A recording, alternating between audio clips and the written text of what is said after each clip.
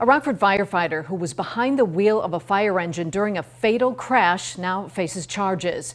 Miguel Holland is charged with aggravated driving under the influence resulting in death and reckless homicide.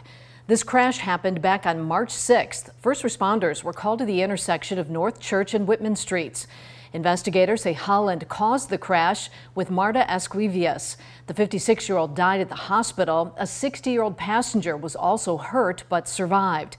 The investigation reportedly showed Holland was traveling at more than 15 miles an hour over the speed limit at the time.